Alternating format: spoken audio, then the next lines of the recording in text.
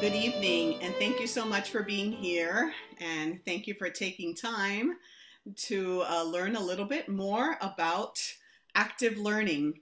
We are so pleased to have with us, as part of our Core Amor Mondays, Carrie Adams. Carrie Adams just completed her PhD at the University of North Texas and is now a choral music education professor at Florida State University. And while we were in quarantine and everybody was scrambling, just trying to survive and keep our heads above water, Carrie did quite a bit of work in trying to learn a little bit more about how we can best connect students virtually and how we can use some of these platforms in order to help our students be able to socially stay together. We know that's such an important element during these times. So today she is sharing with us measures of active learning and ways in which we can get beyond lecture in thinking about methods courses and other contexts under which we teach. Please help me welcome Carrie Adams.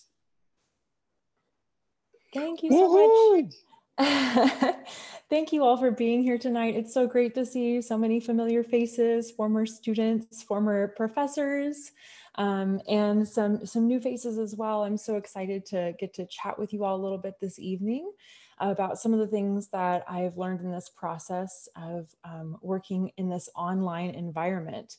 So I think we've got a lot of collegiate professors with us. We've also got some K-12 teachers, and we've got some pre-service teachers in the room. So while my focus tonight primarily is on methods courses, I'm hoping that you'll all be able to find something that's just applicable to working in this online environment as well. The first thing that I want us to think about tonight is our goals. So today we are going to be thinking specifically about how do I work to build community in these online environments. And then we're going to shift and think about some strategies that we can use to make our lectures more interactive, interspersing active learning within things where we need to have something that's more lecture-based. And then finally, we're going to get to experience some active learning and some collaboration together. So we'll be using some breakout rooms and some other things like that. Before we get started, I've already made a Zoom mistake. Before we get started, I have a Google folder that I would like to share with you. There's some documents in here that we'll use throughout the presentation tonight. So if you want to click on that, you should be able to access there a couple of items, and we'll use those a couple of times this evening. All right, so the first thing that I'd like to do is to clarify a couple of items of terminology when it comes to working online. The first thing that we hear a lot is hybrid teaching. So when we think about hybrid teaching, sometimes we hear that used to describe when I have an in-person class and then I have students who are Zooming into that class or coming into with some video conferencing platform. And really, hybrid instruction is not that. Hybrid instruction is when I have a mix of face-to-face and online experiences that can be synchronous or asynchronous. So for example, my choral techniques class that I teach right now, we meet in person Monday, Wednesday, online on Friday. Students have some things they complete in person and some things that they complete online. So when we talk about hybrid teaching, that's what we're talking about tonight. The way that we generally hear that term used is what I would actually refer to as crisis teaching. So crisis teaching is what our K-12 teachers have been asked to do over these past few months, with no resources, with no extra time being required to have this unsustainable situation where you have students who are in person and students who are coming in via a video conferencing platform. And we will talk about some strategies and techniques that will help with that. But before we go any further, K-12 teachers who are in the room, I wanted you to know that I am never ever saying that what you're doing is not enough or that you need to be doing more. It's so wonderful that you're here trying to think more deeply about your process, but it's also important that we recognize that this is crisis teaching and is really unsustainable, and it's unrealistic for us to ask you to try to teach through trauma and also be have this amazing, perfect, everything working just exactly correctly. So it's important, I think, that we recognize that. So we will talk a little bit about some strategies for that crisis teaching model. And then the other model that you'll hear a lot of people talk about, which we're not really going to touch on tonight, is HyFlex. If you're interested in learning more, though, this is an option. HyFlex class stands for hybrid flexible. So in this model, you have a completely asynchronous online course and a completely synchronous face-to-face course that runs simultaneously. This is, again, really high expectation, probably unreasonable for most of us, but if you decide to do a HyFlex course, please let me know how it goes and teach me how to do it. The option with a HyFlex course would be then that students can choose on a weekly basis whether they participate in face-to-face or online instruction. So it would be great for something where students have to go in and out of quarantine. But again, that's really creating two courses simultaneously. So that's not something that we'll touch on this evening. We have all had some experience then, either as students or as teachers working in this online environment. So I first want to hear from you in the chat. If you'll put, what are some things that you have noticed that are the biggest challenges of teaching in the online environment, whether you're teaching fully online or in more of that hybrid situation or in the crisis teaching model? What are some challenges that you face teaching, moving your instruction to that online platform? Go ahead and put that in the chat. And you can send that either privately or publicly, whatever you prefer.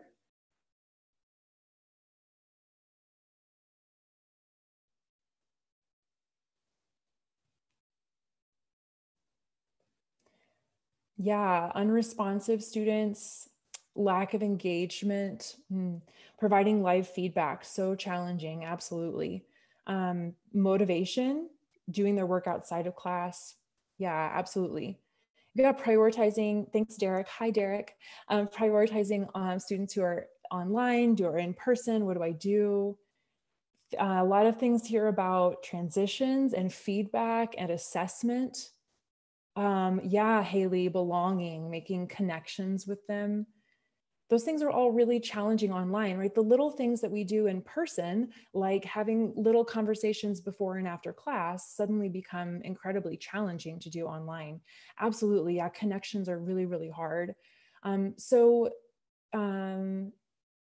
Yeah, absolutely. Yeah, TJ. So thinking about that assessment piece where it would be really easy for me to scan and do a quick formative assessment. And now that's a lot more challenging, especially if I have students who need to have their cameras off for whatever reason, trying to check in with them, having them demonstrate skills. Yeah, absolutely.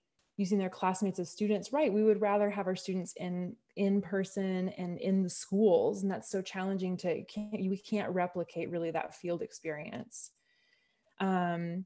Yeah, absolutely. I feel the same way whenever I have students who are in that crisis teaching model who are zooming in to an in-person class. I feel so many times I feel like I'm just ignoring them, right? That they're not even a part of what's going on. So with those things in mind, I want us to think about some possible solutions or things that we can do to at least ameliorate some of those issues. Yeah, okay, so we're gonna start with that last comment that Derek put into the chat, thinking about genuine interactions with students. And a lot of you also mentioned motivation and engagement. So as we go through our time together this evening, I want us to remember that really, when we think about motivation, motivation is this: our students are all people, in order to feel motivated, need to experience these feelings of mastery, autonomy, purpose, and belonging. So I have to think about, as I'm constructing my courses, how can I provide opportunities for students to experience each of those things? And as you all mentioned, belonging is one of the most challenging ones to do online. And it's so important because if I want my students to engage in any sort of active learning, whether that's in a methods class where I want them to engage in discussions or activities, or if it's in a choral classroom where I want them to feel safe singing out and participating in rehearsal, I have to have a healthy community established first.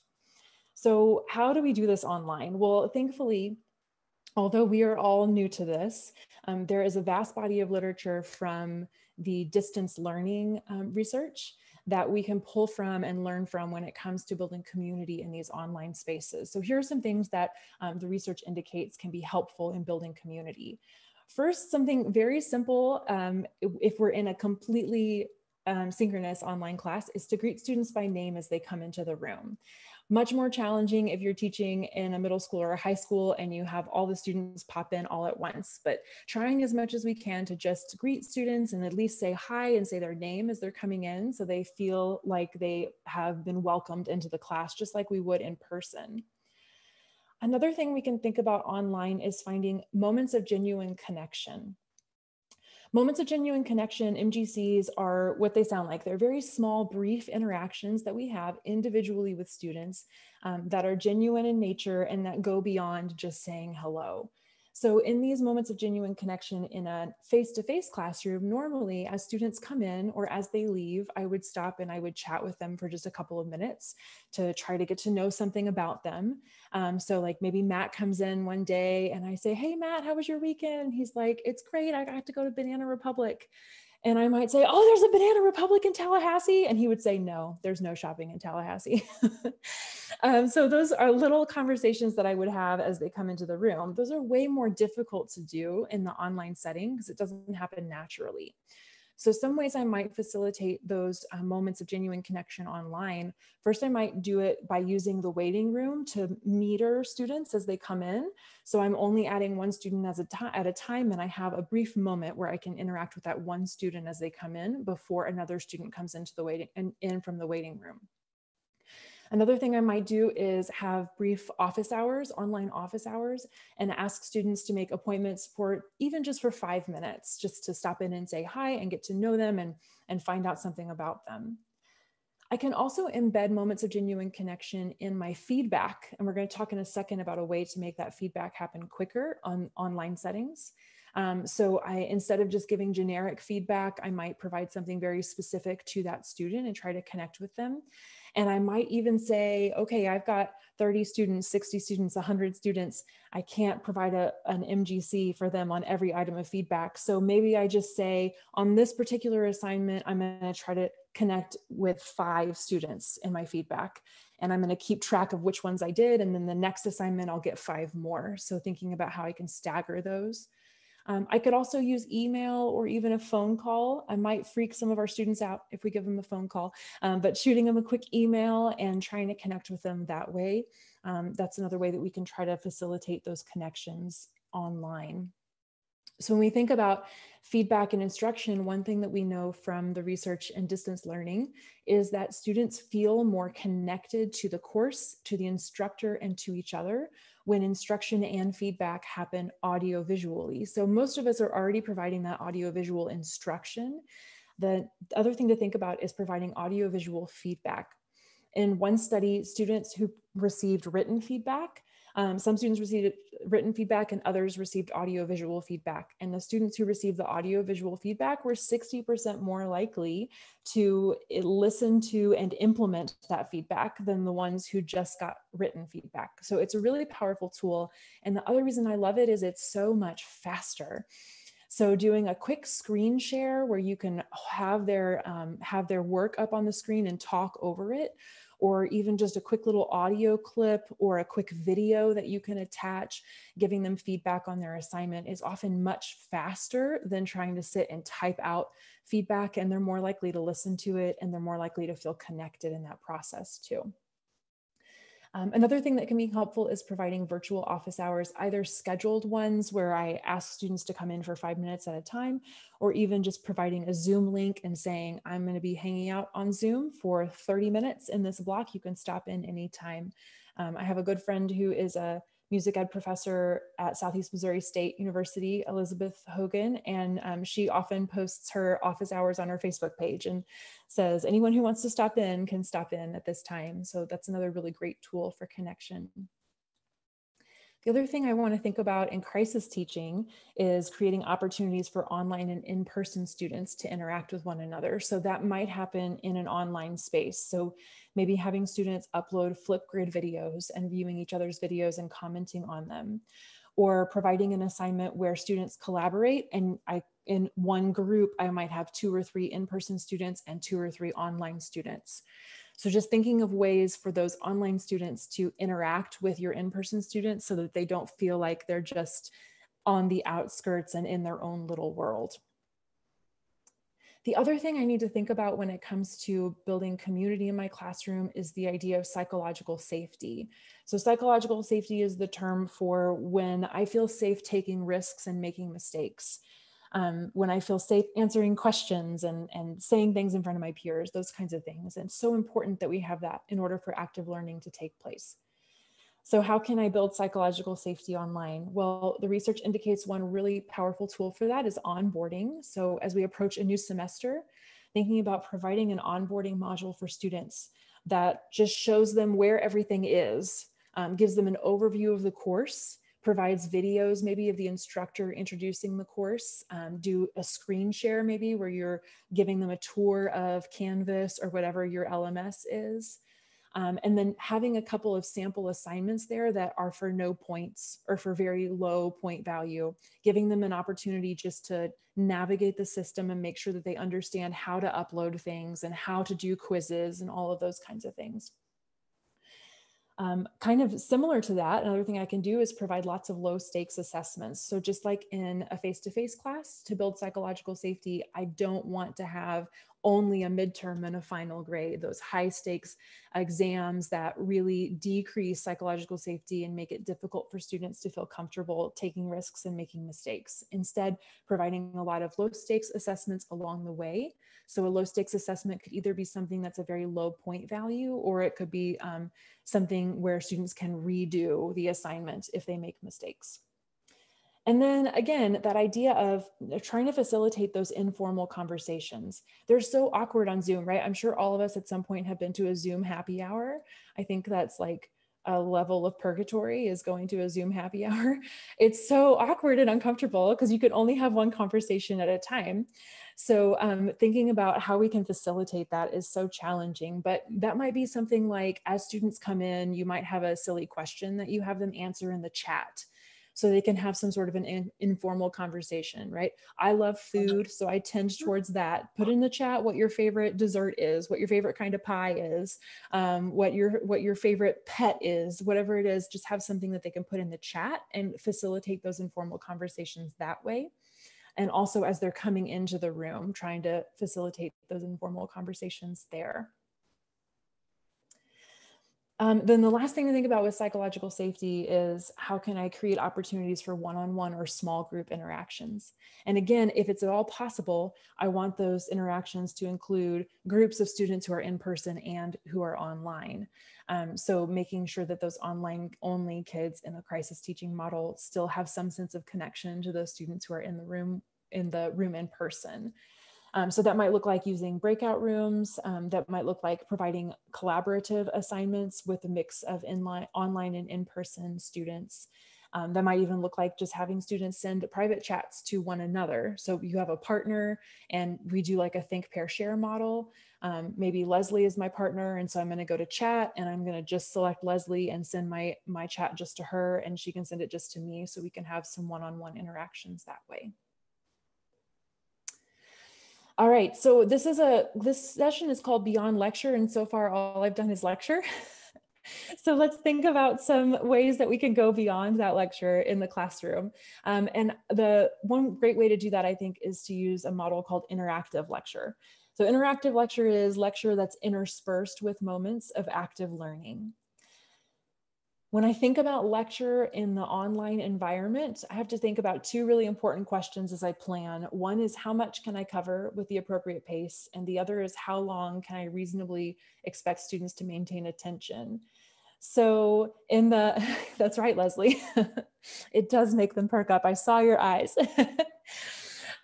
So in the chat, I want you to put your thoughts. How much can I cover, do you think, appropriately on Zoom? Like, can I cover more than I can in person, less, about the same? What has your experience been? Or you could also answer the question about your students' attention span. Is the attention span more or less or about the same on Zoom? Yeah, I'm not sure which question you're answering, but I think the answer to both is less. Yeah, absolutely. So it takes longer to deliver instruction online, absolutely. The recommendation I saw is that you should plan for about 80% of what you would normally cover in person. is about how much you should cover on Zoom. So one of the most challenging things for me was at the very beginning, I would plan a normal lesson, and then Haley and Matt are my TAs, so they can attest to this. I would run out of time very, very quickly. So thinking about what would I normally do, now trim it down by about 20%. And then also your students are at home, there are people, there are pets, they're on a device where they can access social media. There's so many more distractions. So my attention span is probably going to be a lot less too when we're in that online environment. So with those things in mind, I can use some strategies from interactive lecturing to help with that. The first strategy that we can use is overlays. So if you look in the Google Drive, one item that you'll see there is the sample note guide. I'll pull that up. Can you all see my screen still as well? So you can see that on my screen or in the Google Doc. So I like to use note guides a lot. This is an example of an overlay for a lecture. A lot of our students struggle with taking notes. They've just never learned how to take notes effectively. And so they tend to just try to write down everything on the slide or write down everything that we say. Instead of really absorbing and thinking through the information. So a note guide provides an option, kind of a structure for them to help direct their attention toward the items that are the most important. So I might do something very specific. So this is really important. I want my students to know those 4 components of motivation. So I've highlighted that here in a really distinct way. Here, I want them to just kind of think, what are the strategies that she talked about that I want to use in my classroom? So that's much more open. So a note guide is an overlay option that really helps with student attention and throughout the lesson, because they're able to focus on a particular thing. The other 2 elements of interactive lecture are interleaves and bookends, and we're going to practice some of these. So here are 4 interleaves that I like to use. I'll describe them and then we're going to do one of them together. So interleaves are just kind of what they sound like. They're things that you weave within the lecture. So I might lecture for 5 minutes, do an interleave activity, lecture for 10 minutes, do an interleave activity. Here's some that I really like. One of them is make a connection. So maybe I say, okay, so we are talking today about motivation. What are some concepts that we worked on last week that are related to motivation? Or what's something that you learned about in your psychology of music class that connects to what we talked about today? Or if I'm in a middle school choir, I might say, all right, we're working on the rule of the phrase with Shoshone Love Song. What are some other pieces that we could apply the rule of the phrase to? Make a connection there. So those little transfer moments can happen as interleaves in your lesson. Another one that we use really commonly is think, pair, share in the in-person classroom, and it really translates nicely to online. So with a think, pair, share, I give them a question, I ask them to think or write about it for a second, then they talk about it with a partner, and then we talk about it as a full group. So that partner piece online could be breakout rooms, or you could have an assigned partner that you send a private chat to and discuss with them on private chat. And then we share it all together, and we're going to talk about some strategies for full group sharing in a minute. The third interleave I like to use is a real world application. So maybe we're talking about classroom management and I say, all right, you have a kid who comes in and they're really upset and they pick up their binder and they throw it. What are you going to do? Think about what we talked about in class today. So having them take the concepts and then apply them to a real world situation.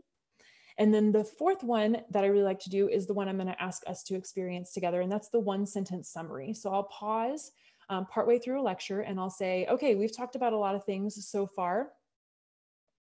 And I want you to think what right now, if you were going to take everything we've talked about and you were going to summarize it into 1 sentence, how would you distill our conversation so far tonight into a single sentence? So I'll give you about a minute to think about it and type it into the chat. And while you're doing that, I'll send you the correct link. So 1-sentence summary, what we have talked about so far this evening. And put that in the chat.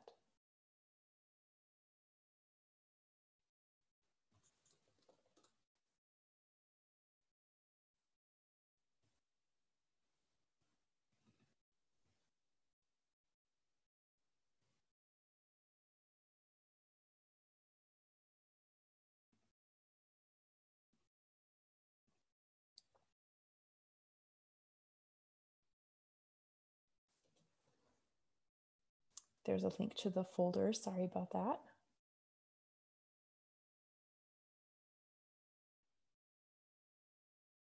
All right, I see some good sentences coming in about crisis teaching, about building community, about student engagement, about wheel drivers, building connections. Good, great, keep them coming. So that's what a, oh, thank you, Sarah. I know how to use the internet. Let's try this one more time, because you're gonna need it in a second. There, try that one for me.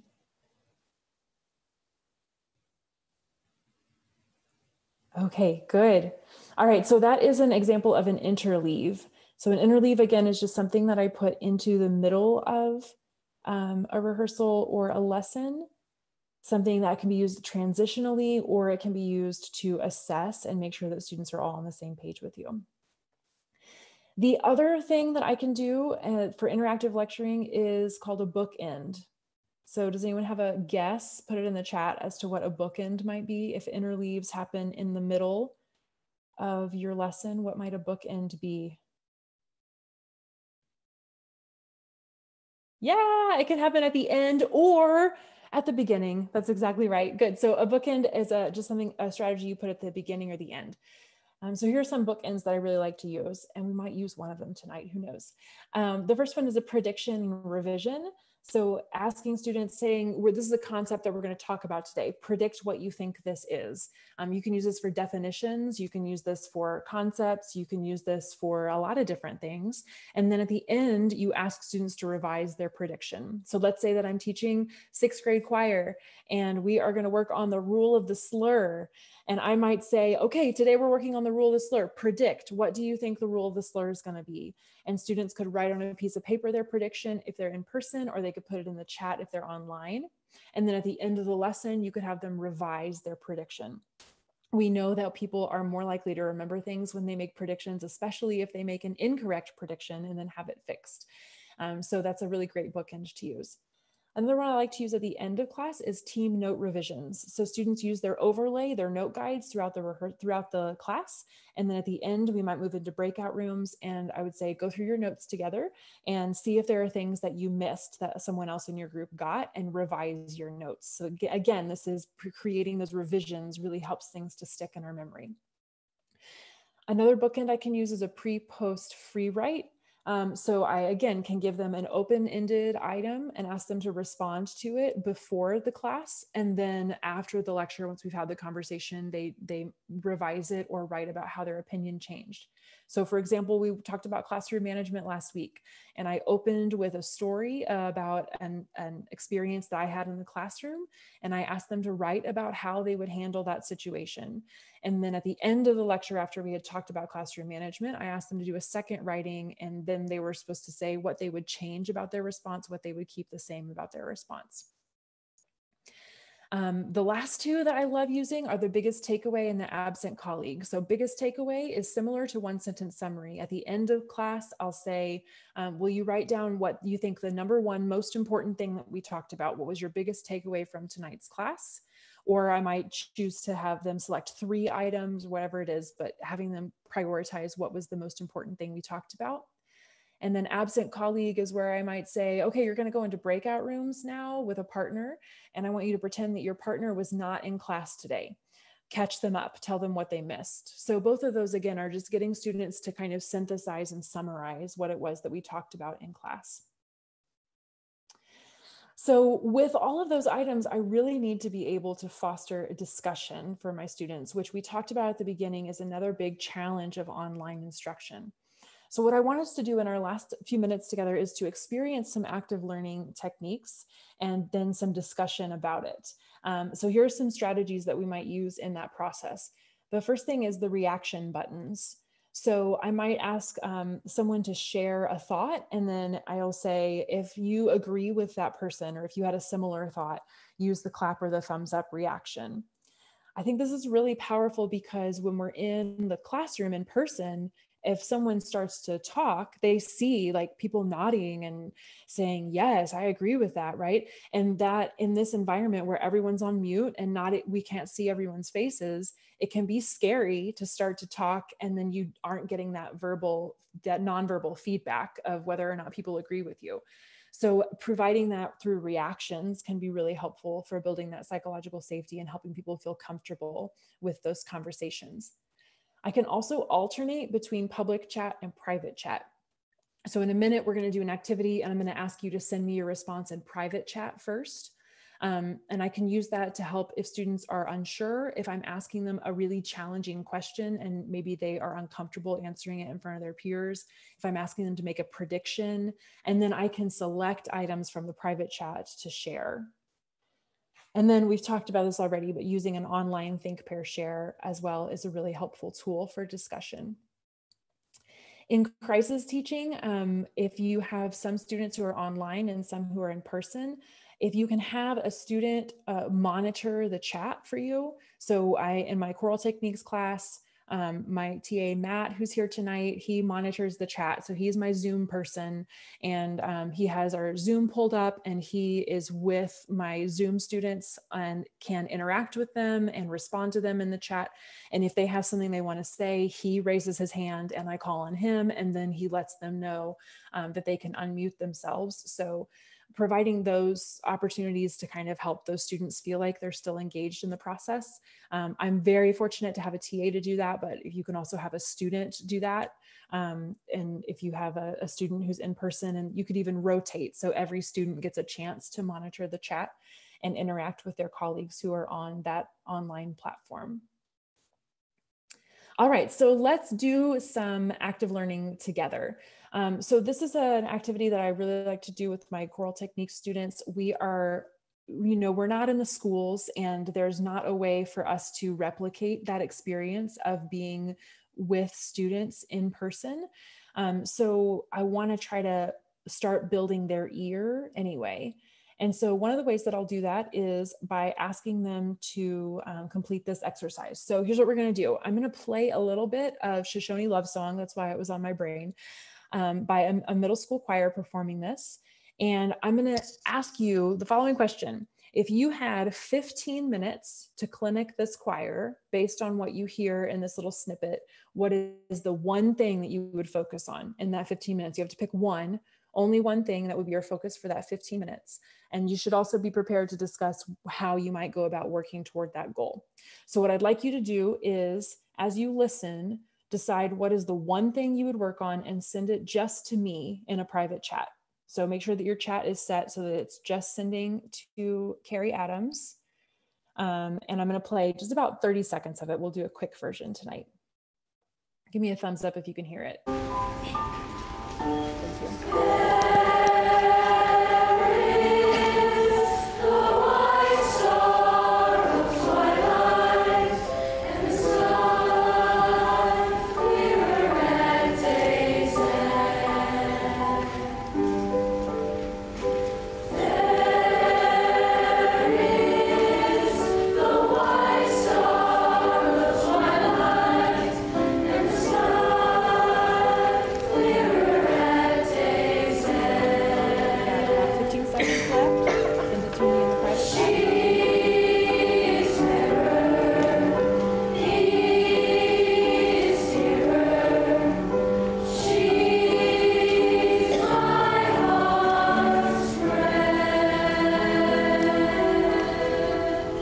Let's clap for the kiddos.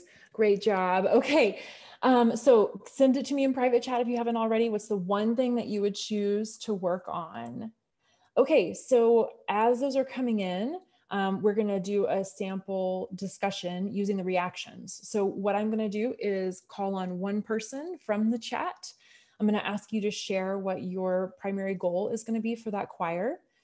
If you also had that as your primary goal, then you're going to use the clap reaction. It's all practice.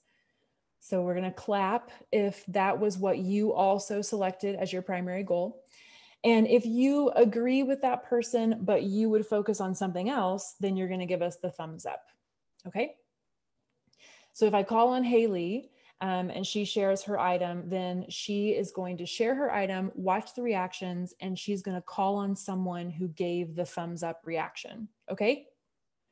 All right, you ready, Haley? Yes. So I would work on vowels.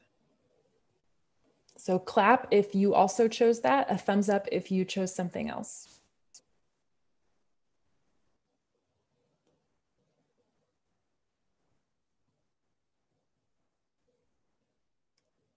All right, Haley, pick a thumbs up person. Sam.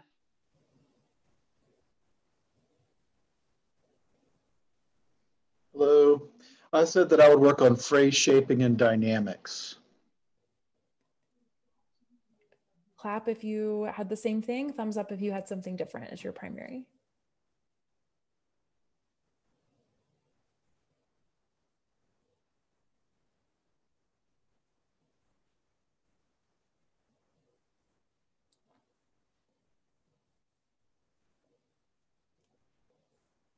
All right, Sam, go ahead and call in someone with the thumbs up.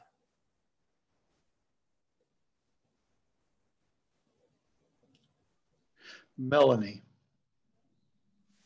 Okay, so I had working on vowels as well, just getting a little bit more depth and some space and some warmth in there. All right, clap if you had the same thing, thumbs up if you had something different. Let's do one more. Melanie, call in a thumbs up.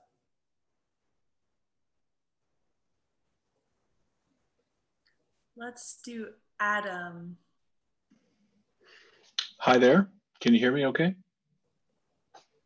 Great, thank you. I had phrase shape and just syllabic stress. All right, clap if you agree, thumbs up if you had something else. Okay, perfect. And so then we could expand this also to, instead of just telling us what it was that you would work on, giving us tools that you would use. So maybe Melanie says, this is what I'm going to work on. And then she calls on someone who gave a thumbs up, who says a tool that she could use to work on that concept. And I could work on this with my middle school or high school singers too, getting them to refining their ears, getting them to listen in different ways and think about what are the concepts we've been working on in class that we could work on with this choir and their sound.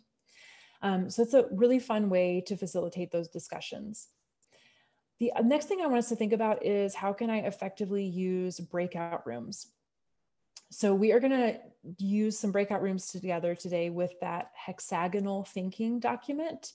So if you have that Google Drive folder pulled up and you see the one that says example hexagonal thinking, we're going to use that together in just a minute. So when it comes to using breakout rooms, a lot of problems that students have are, I don't know what to do once I get there, I forget what the directions were, and then we as the teacher have no way to monitor what's happening in the breakout rooms. So some things that help with both of those items. First of all, using Google Docs for your students to collaborate on whenever they're in breakout rooms. So if you see that example hexagonal thinking, you'll see 4 or 5 Google slides there that are set up and ready to go.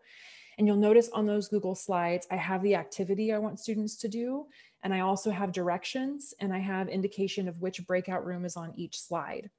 So the great thing about this is then I send my students into their breakout rooms and I watch Google Slides. And I can monitor what's happening in each of those breakout rooms in real time. So I can see if there's nothing happening on slide 4, that maybe I need to join breakout room 4 for a minute. I also can type directly onto the slides document and give them feedback really quickly. So if I have students who are doing something that's not exactly what I was looking for, I might just go into their document and say, hey, group 3, I see that you're doing this. This is what I meant instead. And I type that directly onto their document so I can give them feedback in real time. I also want to make sure that I place the instructions everywhere. So I'm going to have a slide that has the directions on it on my PowerPoint. Then I'm going to also put the directions in the chat. And then I'm also going to have it in their collaboration document. And then once they're in their breakout rooms, I'm going to send it a broadcast message too. So they're going to get those directions a million times. I'm going to use the broadcast function of breakout rooms to give them those instructions at the beginning and then to also give them time markers. So you have 5 minutes left, or you should be at this point now, giving them those benchmarks as they work to keep them going. And I can also provide clarification. So if I see on the Google Slides that everyone is misunderstanding this one thing, I might just go in the breakout room in the broadcast function and say to everyone, hey, this is a clarification based on what I'm seeing. The other issue with breakout rooms that I run into all the time is just not allowing enough time. So we talked about this at the beginning, right? Everything just takes longer. And so that collaboration takes longer as well. And before I was using the Google Docs to do this, I was cutting my students off really regularly. So the other thing I like about this is I can see what their progress is. And maybe I thought this is going to take 10 minutes and maybe they need 20 minutes to do it. And I can see that progress happening in real time and adjust my plan accordingly. So here's some examples of how I've used Google Docs and Google Sheets and Google Slides to facilitate these collaborations. So this slide that you see was my freshman class, their first experience with lesson planning. And we use the Kodai inspired lesson plan. So we use the high concentration, change of pace, etc. So I have each rehearsal chunk outlined for them. And then in the speaker notes for the Google Slides, I put their directions. And I also said, so this was their first experience. So I gave them, this is the rep that you're covering. These are your goals. And all they had to do was copy it and paste it into the correct spot in the lesson plan. Another way that I've used that is then when they're doing their group teaching, their first lesson plan, each group had their own document and they put who was teaching what, and they put their little lesson plan there and what their strand was for the day. And I could watch all those documents as they were working in the class. My favorite thing I've ever done for a methods class is something that I actually stole from a middle school English language arts teacher. So this is definitely applicable no matter what level or content you teach. We know when we're teaching that the thing we want our students to do is to make connections. And this activity is all about making connections, and it all happens on Google Slides. So we are going to move into breakout rooms.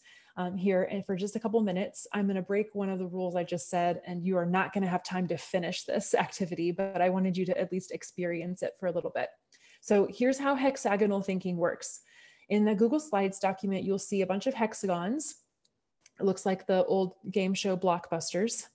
And you'll see some terms down there at the bottom, terms that you might cover in a choral methods course. So I've got this set up for choral methods, but if you're working with middle school, high school, choir, band, orchestra, it could be musical concepts that you've covered. You could even list pieces, titles of pieces that you've worked on.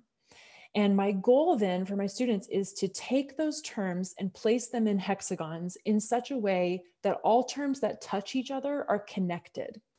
And I'm going to ask my students then to explain why they made the connections that they did.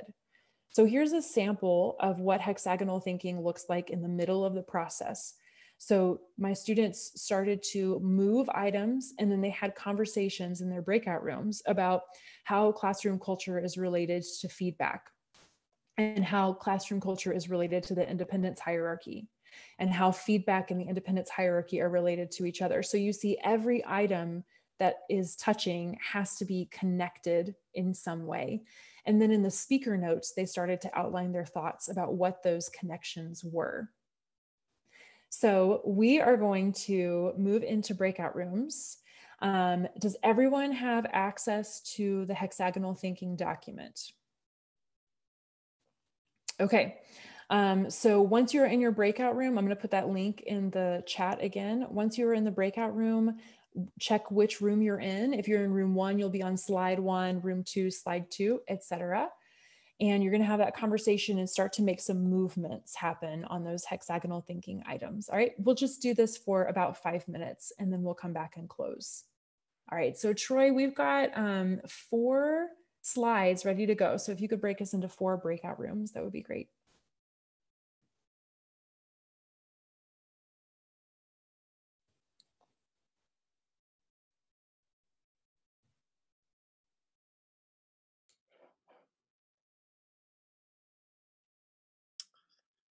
I think I would have to manually join one. No, that's fine. Let's see. I want to go watch the process, so I'll see you in a minute. Okay. Ready. Hi. Hello. Hello, Troy. All right. I thought y'all would be done by now. What are you doing over here? So we're supposed to be on slide 3? Yeah. Okay. Oh, now I see we got things moving. Here, let's. Are we going to collaborate, or are we just going to randomly start moving stuff? Let go of that. That's fine. I think voicing a choir would have a lot to do with adolescent voice change. So I'm going to put those next to each other, but I'm going to put them in the corner. If mine changed slides, I was suddenly grabbing somebody else's stuff.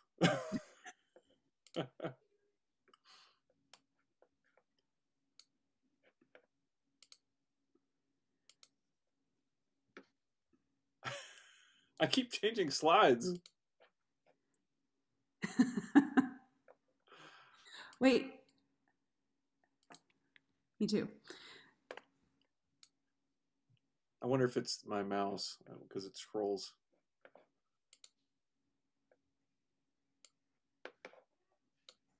So are we just moving things without talking about them? I think we're all just randomly moving things. Who can take control of this situation? Okay, I'm in a meeting. I'll be done in like 15 minutes. Okay. These all seem so broad. I feel like these are all very related. That's because you're a good transfer thinker. Well, thank you.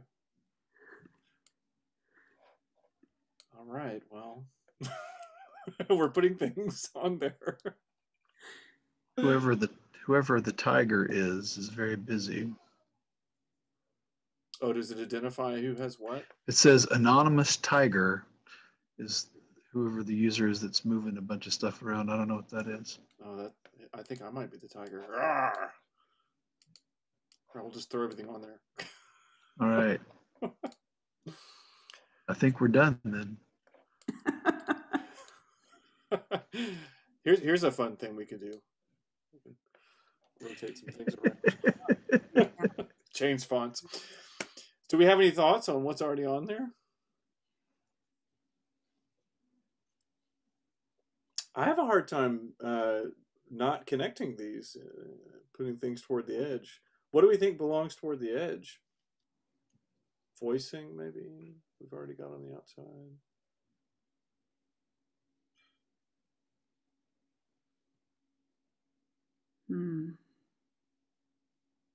I feel like this is a great example of my classes with all of us sort of sitting here in silence. Yes. I hear the crickets and the cicadas. I feel like you can move classroom culture and intrinsic motivation just because psychological safety also goes with your classroom culture. Possibly. But I guess so there's so much that goes with classroom culture as well. But I guess when I think of psychological safety, I just think of that as something you absolutely have to incorporate into your classroom culture. I don't know. Yeah. I like that. Here's my tip. Lately, I have been, every time I open my Zoom, I already have ambient music going in order to get a feeling of like there's something happening in this Zoom. It's not just, it's it doesn't echo every time you talk. That's a good tip. I've been writing like crazy. I assume we're getting a handout or something, but I have been everything she said. I'm like scrawling it down as fast as I can. This will be up on the website eventually. Yeah, so. I know, but yeah. Facebook has been broken lately, though. I haven't been able to upload our videos. Oh. But the YouTube is still there. I don't know if I think that rehearsal guides and adolescent voice change are the most welcome. I mean, I certainly could find a connection between them, but I don't know if they're the most well connected. Well, shouldn't it be that the ones that are on the outside are the least connected? No, everything that's touching has to be connected to whatever it's touching. So adolescent voice change and rehearsal guides are touching. Right, but I'm saying like you would think that the ones that are in the middle would be really obviously connected. Independent musicianship has 1, 2, 3, 4, 6 things that touch it. Exactly. But everything else only has like 3 things that it touches. But I agree with you. Now we're just messing with formatting. Well, the boxes are bothering us. Alyssa, how are you this evening? I'm good. I'm enjoying the session. It's a little easier when you're not running it. Yes, always. I was just looking at everybody. I would move maybe psychological safety to where independent musicianship is. I know that screws everything else up, but like thinking about what's central, what is going to be the most connected thing to content. Yep. I wonder if I'm gonna leave because I'm not sure that she has the ability to close these rooms. That's true. So that's a good point. I don't know. How do I get out? At the bottom, leave room. Oh, there we go. I'm looking at the breakout room thing. All right. Are you ready for them to come back? Or are they? Yes. I was thinking, she may not have the ability to. I don't. Okay. They're closing. They've got 60 seconds. Okay. All right. Here they come back. That was a very quiet room that I jumped into. I thought if I went into a room that I knew the people, it would be a little more active, and it was not. It was very quiet. What room were you in? I was when there was Sam Spears and Leslie Mann and Alyssa Cossey, and it was very quiet. And Haley, I don't know Haley, but they were silently moving things around. And I am definitely an extrovert, so I was like, "Hey, what are we doing?" Just that's good. And nobody was talking back. Anyway, I told them my tip was that I always play music for my Zoom sessions. Yeah. There they are. All right. What room were you guys in? This is my room. Room 3. 3. Y'all were like on it. That was Troy. He was just moving things like relates to everything. You can transfer anything, right? That's right. All right. So I hope that was an enjoyable process for you. Of course, with my students, that takes like 20 to 30 minutes to go through that process and to have those conversations. And then I ask them to put in the speaker notes explanations for each connection that they made.